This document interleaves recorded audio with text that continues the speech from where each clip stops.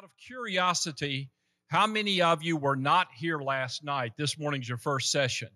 Okay, Scott, you want to look around? 2, 4, 6, 8, about eight people that weren't here. Some of those who were here last night told us they wouldn't be able to make it today, and others are just running late, I think. And so we're going to go ahead and get started so as not to squeeze time this morning with Scott and what he wants to get done. I hope you enjoyed it as much as I did last night, and that you're learning and that we're moving forward. It is exciting times. And those who had plans for today, they're going to be rained out. They should have just come on, and been here, because it's going to be mighty sunny inside, and we're going to have a good time and a time of refreshing. We are so glad that you're here. If you weren't here last night and you didn't get a workbook, there are workbooks right back here on the table in front of the camera there. We are filming these so that they can be viewed later on. They'll be edited and put online so that you can go back and you can review and see if you missed anything. You ought to be able to pick that up.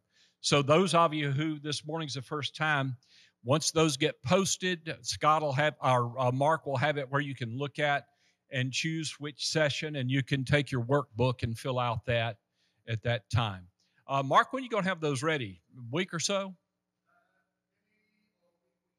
Okay, and then you can go on and you can use your workbook and get to it. Okay, let's pray, and then we'll have Scott go ahead and come up, and we'll get started this morning. Father God, we thank you for the light of a new day, for the rest that you gave us this last night. We pray that today our hearts and our minds will be sharp, that we might receive and welcome the words that you have for us. We thank you that the Holy Spirit is our teacher, and that you use different mouthpieces, and we thank you for how you have used Scott and how you're going to use him today. And we just pray that we would be open to receive what you have for us today. Once again, we love you. We pray that you would be honored in the time that we spend together today. In Jesus' name we ask it. Amen. Amen. Good morning. It is great to be back with you again this morning as we ask God to revive us again. And for those of you who are joining us for the first time, welcome. Last night, we looked, first of all, we wanted to see how God worked with those two disciples walking on the Emmaus Road. And we remembered that sometimes Jesus is working when we can't see it and when we can't feel it. But that doesn't mean he's not working. And he's working in us. And Jesus wants to grow in our... Let's all dance to the music, everybody. Oh, that's good. No worries. No worries. That's Jesus calling, maybe. Who knows? All right. It's all good. It's all good. It's no worries. But we looked at Jesus walking with those two disciples on the Emmaus Road. Remember, what did they say about Jesus' teaching after he disappeared? They said, didn't our what? Our hearts burn within us. We talked about that being an image of revival, that we want our hearts to burn within us when we get into God's Word. And then we took some time last night and looked at the life of Peter. And we looked at him being called. And we could have stayed all night to look at all the scripture that describes Peter's life. But we looked at some snapshots in his life from when he was saved, and then some of the missteps he made in his walk with Jesus. And you know, one thing that's wonderful about scripture is it shows the warts. It shows the scars that people has. There's no, other than Jesus is the hero of the Bible, but all the other human beings are fallible. They're saved sinners. You know, when we get to heaven and meet people in that hall of faith, every one of them are going to say, don't worship me. Worship Jesus. You know, you think about Mary. She's going to be saying, don't worship me. Worship Jesus, because he is the one who is God. But in Scripture, we see people's mistakes, and we see Peter's journey of growth. And then when you read 1st and 2nd Peter, I want to encourage you from here on out, you know, as you read 1st and 2nd Peter, think about him having had all of those experiences and having grown. And then he's encouraging us to follow Jesus as he has learned. And we're all on those journeys. And sometimes we go through trials, don't we? And James says, count it all what? You know that verse. Count it all joy when you encounter various trials, because God is perfecting our faith in this life. And so revival is not just a meeting that we schedule. The reason we've set apart time for this weekend, and thank you for being here on a rainy Saturday morning, but the reason we're here is not to be able to wear a pin that says we studied the Bible this morning, although I'm glad we get to do that. We're here seeking revival as a state of being. Revival comes when we fall in love with Jesus again in a new and in a fresh way. And as followers of Jesus, many, many times in our journey from salvation to being with Jesus forever and ever in his physical presence, we need revival over and over and over again. A young pastor asked an older pastor, how old do you need to be before you don't need revival anymore? And this pastor in his 80s said, you'll have to ask a man older than me. I need Jesus to revive me today. So that's what we're asking God to do. And again, too, let's not overcomplicate it. Let's keep it simple. God's word is simple, and we want to just look at his word and let him speak to us. Last night, through the lives of those two disciples and Peter, we did some self-examination. And how many of you got to know something about somebody you didn't know about before last night around the table? I talked to 4 different tables, and they said they got to talk to people last night that they'd never really gotten beyond hello with before on Sunday.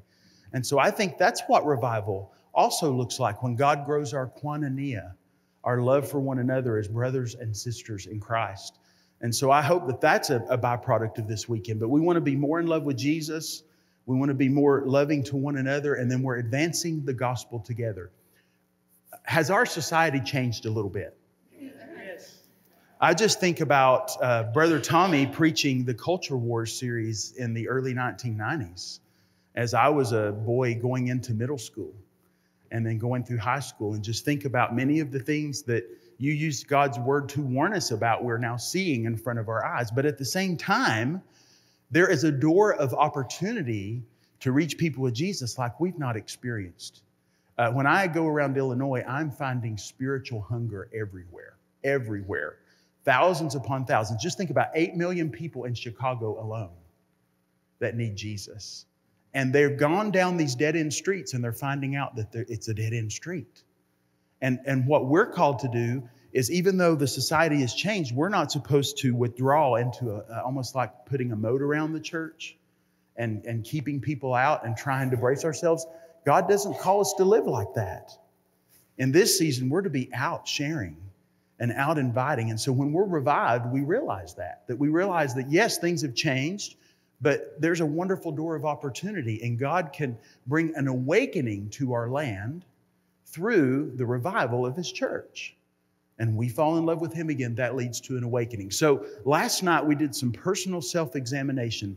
As we move into today, we're still looking personally within ourselves, but I also want us to look corporately as a church a little bit. You're going to see that move.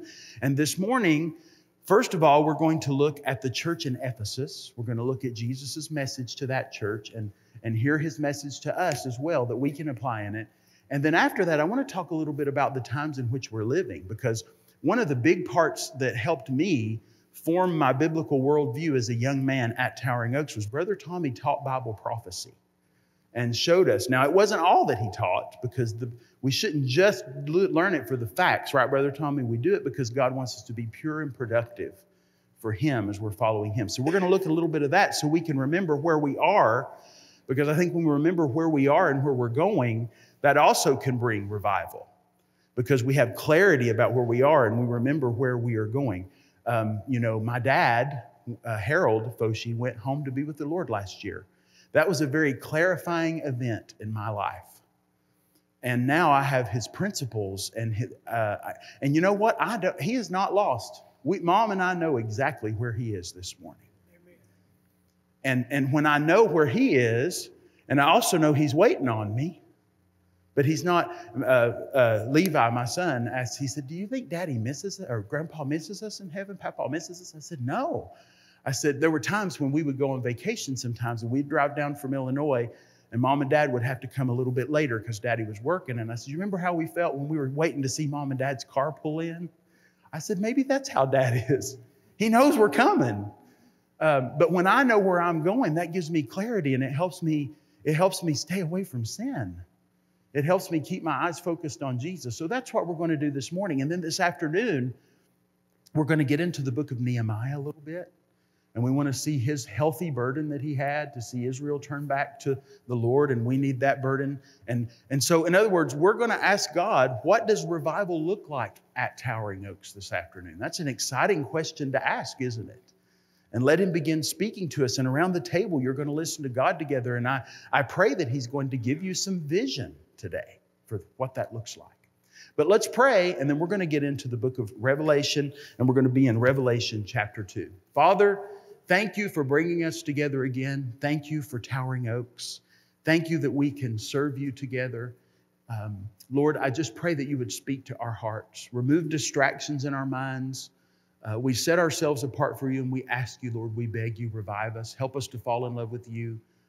May your word change our lives. We want to be more like you. We want to reach people with your love. And it's in Jesus' name, everybody said.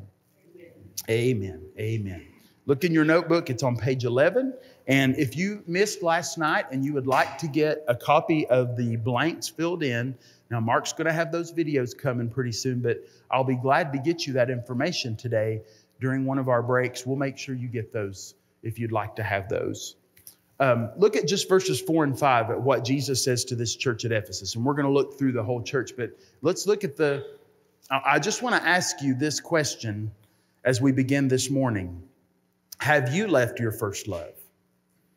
This church of Ephesus would be, on the outside, a very fruitful church. In Illinois, we have a newspaper called the Illinois Baptist. So when I talk about the church of Ephesus in a lot of our churches, this church probably would have had a story in the Illinois Baptist about their vacation Bible school, or about their mission trips, or about different things they were doing. So on the outside, it looked great. But Jesus sees our hearts, doesn't he?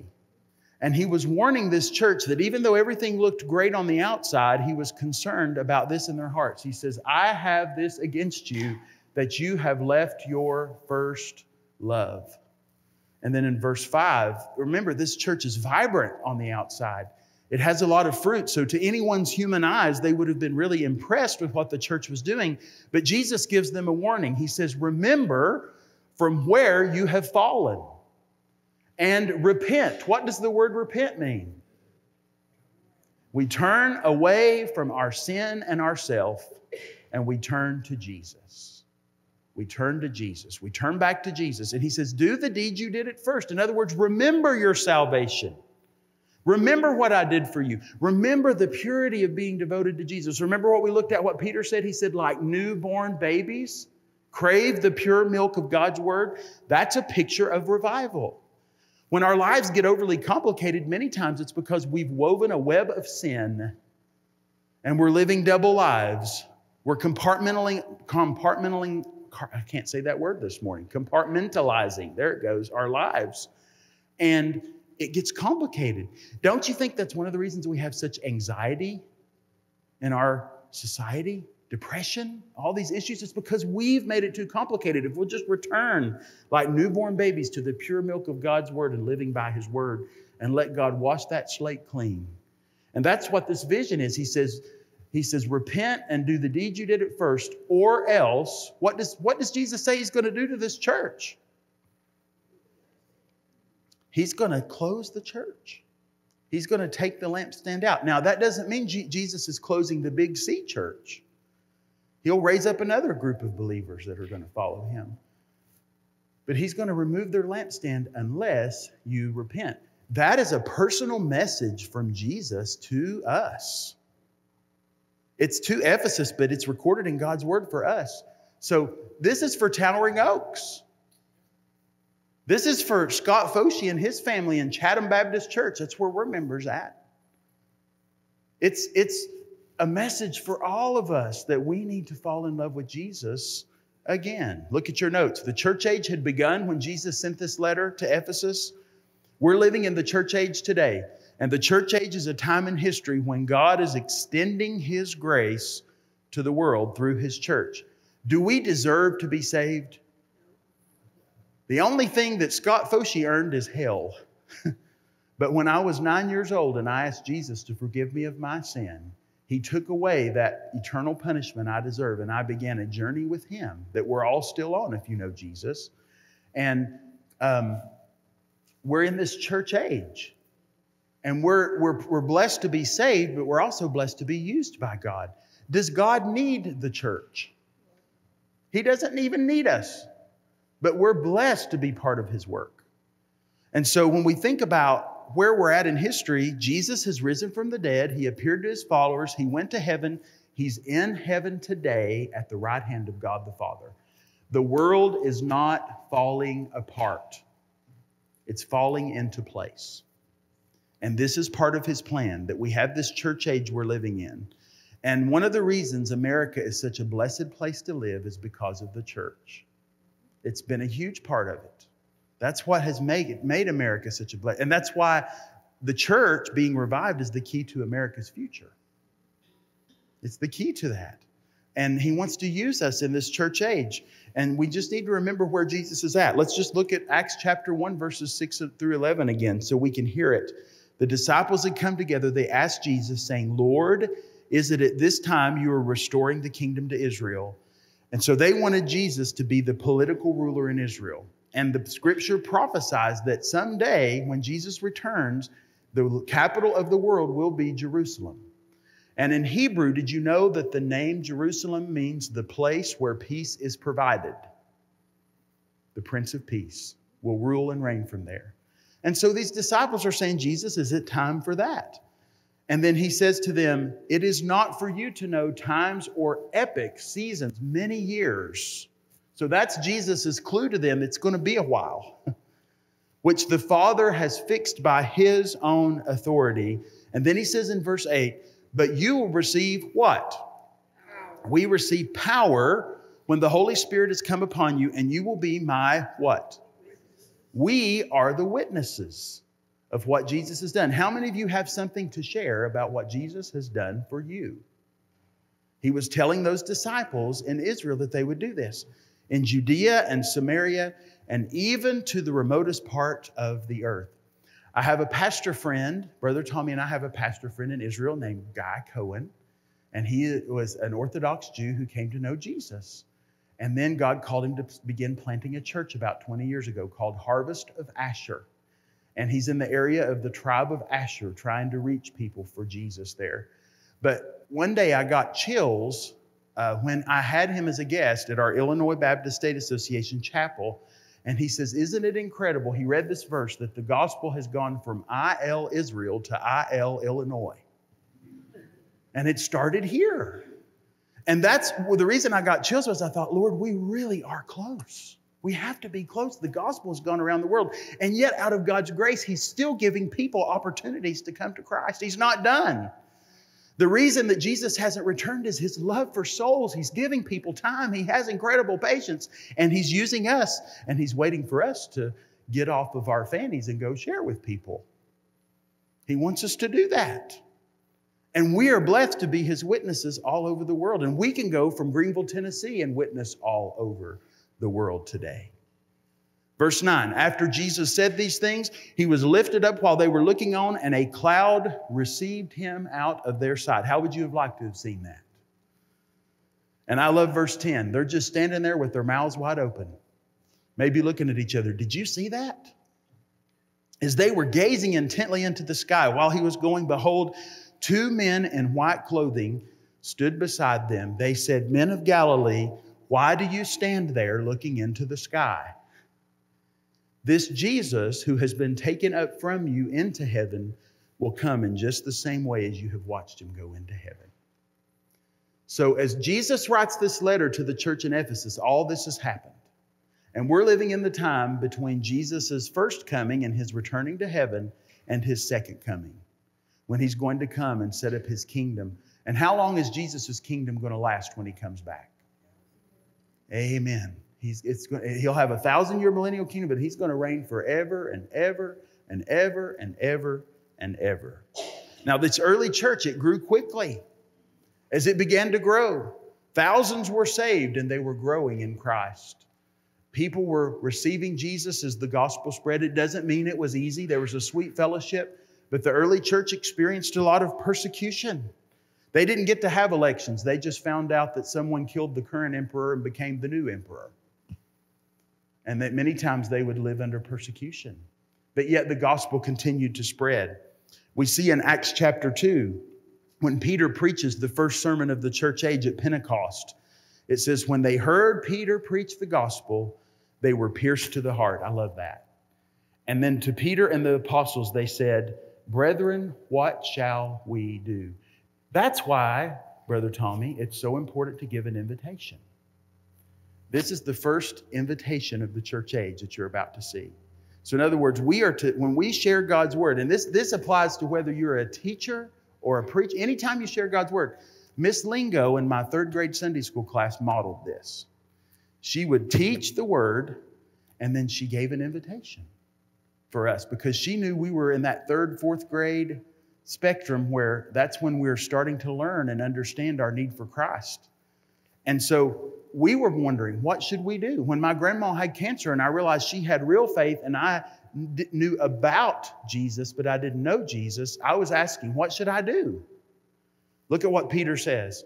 It says, Peter said to them, repent, and each of you be baptized in the name of Jesus Christ for the forgiveness of your sin, and you will receive the gift of the Holy Spirit.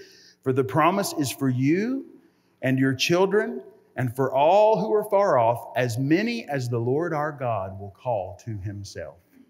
That's a beautiful statement, isn't it? And then I like verse 40 because it doesn't tell us what he said, Brother Tommy. He just was begging people to come to Jesus. It says, with many other words, he solemnly testified and kept on exhorting them, saying, be saved from this perverse generation. So God's people on earth during the church age, we are agents of God's love.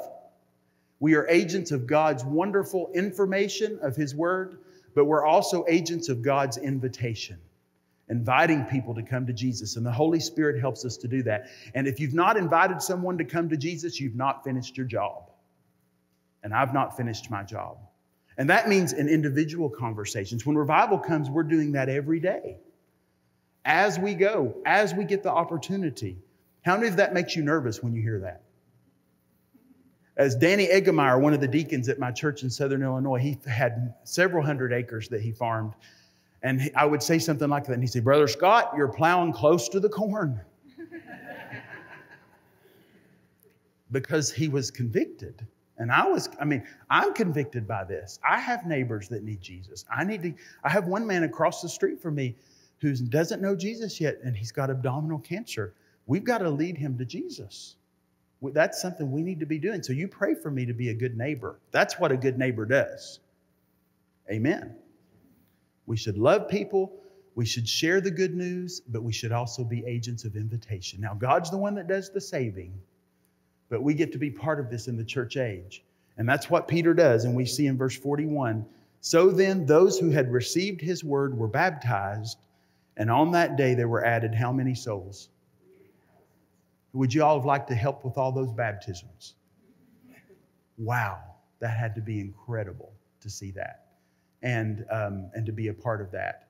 And that's what we're called to do. That's a church that's alive and in love with Jesus. But because we struggle with our sinful nature, problems can crop up in our lives and our churches when we take our eyes off of Jesus. Satan wants to get our eyes off of Jesus. Just like Peter, when he started to sink down in that water, many of our churches have their eyes off of Jesus and they're starting to sink. That's a picture. Peter's individual experience is a picture of what can happen to us corporately when we get our eyes off of Jesus. In Romans 8, verses 5 through 8, Paul says this, those who are according to the flesh set their minds on the things of the flesh, but those who are according to the Spirit, the things of the Spirit. For the mind set on the flesh is death, but the mind set on the Spirit is life and peace. Because the mind set on the flesh is hostile toward God, for it does not subject itself to the law of God, for it is not even able to do so. And those who are in the flesh cannot please God. When we know Jesus, we need to be controlled by the Holy Spirit. Peter warns us in 1 Peter 5, verse 8, be of sober spirit, be on the alert. Your adversary, the devil, prowls around like a roaring lion seeking someone to devour. And when a Christian tells me they think it's fine to use mind-altering drugs to relax, I just pull out this verse. Be of what? Why in the world, do you think it's smart for a soldier on the front lines to be drunk? Whatever, I'm not naming the substance because there's lots of substances. But we need to be getting our fulfillment from Jesus. And we need to realize we are in an intense spiritual battle before the return of Christ. And we need to get our fulfillment from Him. And when we're fulfilled by Him and we're filled with His Word, we're able to have a sober spirit. And we're able to be alert. And Satan, one of the reasons he's having such a heyday is we are letting our guard down in so many ways and allowing him to creep into our minds. What are you watching on your TV? What are you watching on your phone? Get that clean. Get someone to help you. Accountability is a wonderful, freeing thing. We need to be of sober spirit. And this church at Ephesus was doing a lot for God. They believed and taught the Bible, and they did many things to reach people. So again, they might have had an incredible ministry to widows.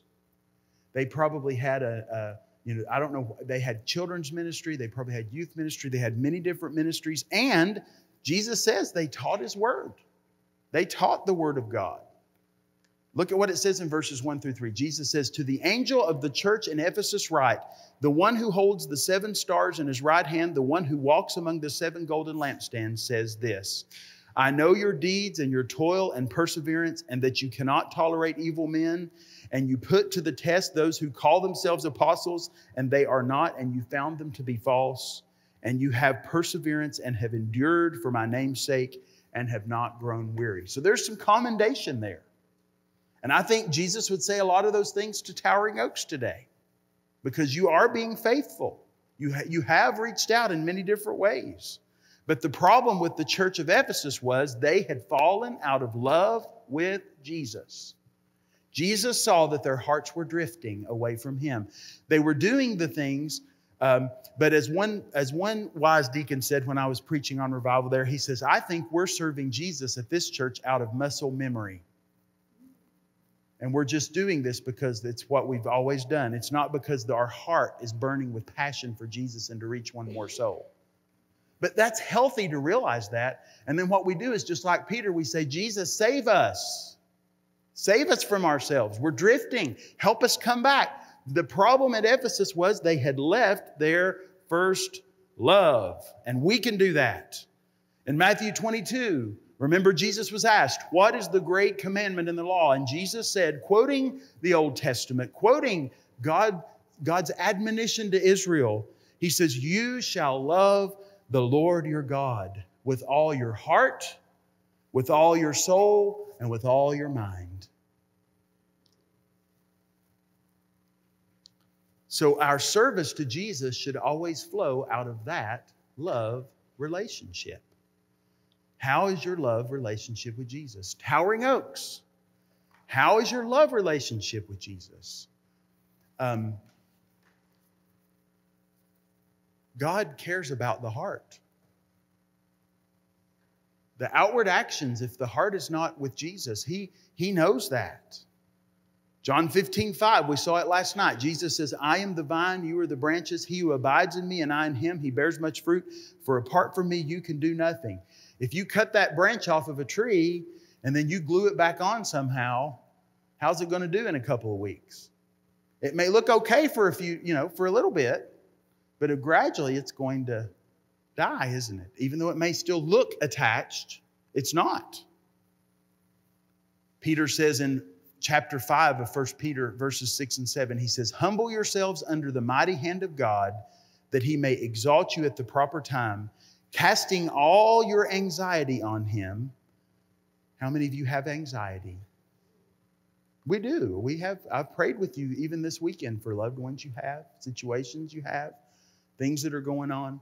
We need to cast our anxiety on Him because He cares for us. And we should never forget that God is more interested in who we are than what we do. He is more interested in who we are than what we do. So if my heart's right with the Lord, and it doesn't mean that I'm anywhere close to perfect, goodness, no, none of us are. But if we just love Jesus and let Him live His life through us, that's when we're able to see the miracles happen. That He's able to, and what I mean by miracles, He uses us in ways we can't imagine. you know? I still remember standing in Uptown Baptist Church and thinking about my Mama and Papa Wilds, wondering what they would think about their grandson preaching in downtown Chicago. And it was the day before the world closed for the pandemic. And we finished the service with, Jesus is the answer for the world today. Above him, there is no other. But they didn't know when they would get to see each other again. Because Chicago was a little bit of a tough place during the pandemic. But when if we just follow Jesus, he'll take us places. That's a place I never expected to be. And I'm sure there's places you've never expected to be. And God will take you there. And if you'll just ask God to give you his heart, he's the one that lives the life through us. He lives his life through us. That's when the miracles happen. And look at what Samuel says in 1 Samuel 15. Samuel said, has the Lord as much delight in burnt offerings and sacrifices as obeying the voice of the Lord? And so, when Samuel heard Jesus' admonition to the church at Ephesus for the first time, maybe in heaven when they've studied God's word, he had to love that passage too. As obeying the voice of the Lord, behold, to obey is better than sacrifice. And to heed, in other words, to follow Jesus, is better than the fat of rams. The best offering you could ever give, the biggest check you could ever write. God wants our heart. He wants our heart.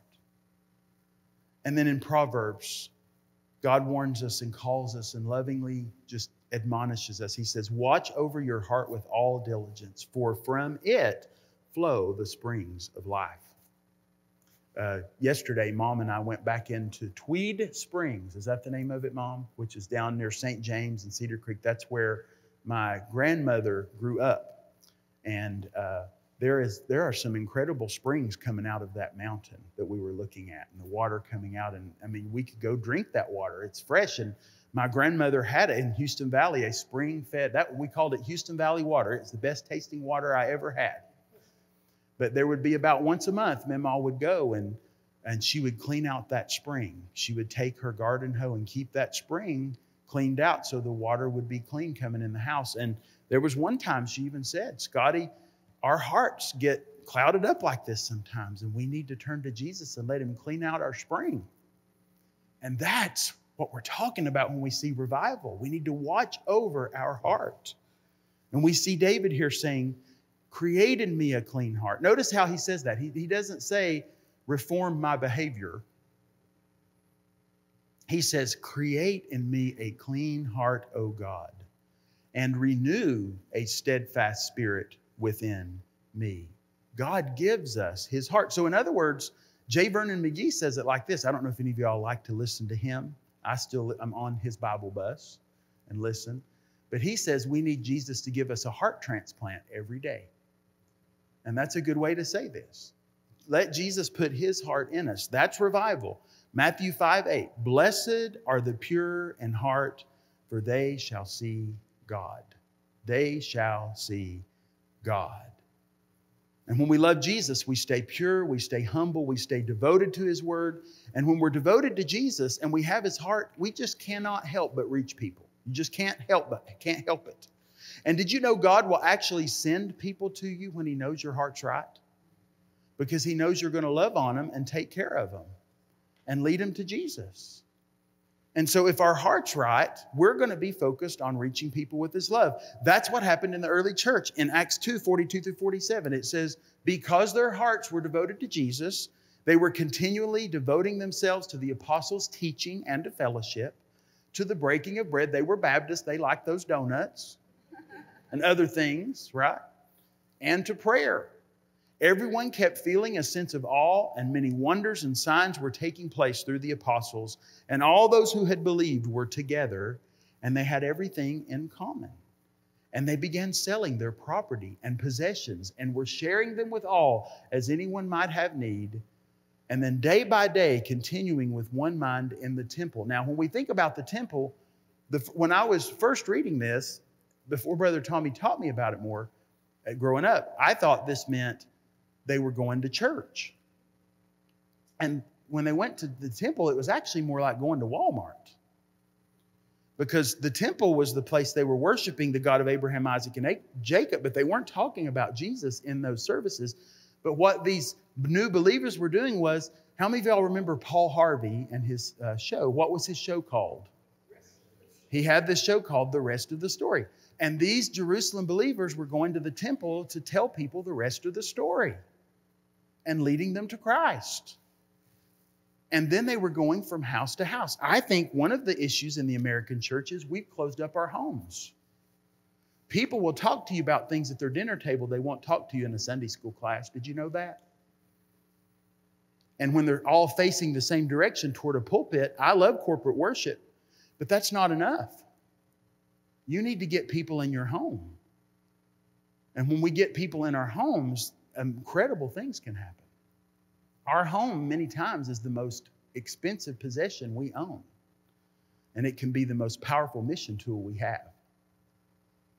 And I think when revival comes in the American church, we're going to be using our homes a lot more because we just want to let our neighbors in. We want them to experience what we have. And I'm going to say this might plow close to the corn. Is it one of the reasons we don't like people in our houses is we don't want them to see what we're watching? We don't want them to see the idols in our homes potentially. Let's think about that and let the Lord speak to us and deal with us as we think about, okay, if they come into our homes and I'm a witness, I'm going to have to make sure I'm a good example, right? They took their meals together with gladness and sincerity of heart, praising God and having favor with all the people. This church in love with Jesus in Jerusalem, even the unsaved people knew there was something different about them. Does Greenville know there's just something different about those people at Towering Oaks? Because we're so loving? Because we're reaching out to them? Do we have a good name in the community? That's important, isn't it? These believers in Jerusalem had a reputation of being loving and caring. One time when I was pastoring in Stillville, we had a program called Upward Soccer. We had about 100 children and their families that came. And this is in Southern Illinois. And one of the soccer moms came into my office one day, and she had two boys that played soccer. And she says, I need to talk to you. And so we sat down there. And of course, I thank goodness my secretary and had some other folks there with me nearby. But she was just saying, why do you all hate gay people and hate people who've had abortions? And so I said, well, first of all, we don't hate anyone. Jesus loves everyone. But we just believe the Bible. And I walked her through it. And she started to cry. And she said, well, the reason I asked you those two questions is there's been a lot of people in town telling me that about you. But she said, all I'm seeing is that your church loves me and my family. And I don't understand how they can say that, and yet you're so loving. And what I realized my church was doing, I was proud of them. They were loving people so much. It was dispelling the lies of the devil that were keeping people away. He was trying to keep people away. And God's love cuts through that. And she, in her heart, she says, I know that book's true. And she even said to me, she said, sometimes I just don't want to admit that it's true. We know it's true, don't we? And we don't need to compromise our truth. But when we're loving and we have favor with the people, not everybody's going to receive Jesus. I wish they did. But when we're faithfully loving and we're faithfully sharing the gospel and we're faithfully inviting people to Jesus because of our love relationship with Him, every day there are going to be people that are coming to Christ. Not just on Sunday during a service, but every day through the Towering Oaks Christian School. Amen? Through all the different ministries that God leads us to have as we go. And Jesus is waiting to run to us and revive us when we return to Him as our first love and when we turn away from our sin. So just like in Ephesus, and we don't have time to look at all 7 letters, but just like in Ephesus, if we will return to Jesus as our first love, He is waiting to run to us. In Acts 3:19, God says, therefore repent and return so your sins may be wiped away in order that what? Times of refreshing may come from the presence of the Lord. That's a picture of salvation. It's also a picture for us when we return to Jesus. He sends a time of refreshing. And revival comes when God takes us and cleanses us. As my mama said, clean out that spring that's in our hearts. Right, Aaron? Clean out that spring and let God help us fall in love with Him again. Look at what Jesus says. He warns them. He says, I'm going to remove the lampstand out of its place unless you repent. Verse 6, yet this you do have, that you hate the deeds of the Nicolaitans, which I also hate. There was false Christianity was already starting to creep in early on. Do we have false Christianity today? We certainly do. We have legalistic Christianity, which is talking about earning your salvation or keeping your salvation by works. There's no way we have hope either way. The only hope is in Jesus, by grace through faith. There's also liberal Christianity. And that's when people, their minds are so open, their brains have fallen out. And they want to take this. You're not supposed to look at this book like a buffet, right? And pick the verses that you think are true and ignore the verses that you think aren't. And by the way, when we get to heaven, you're never going to hear Jesus say, what I meant to say was.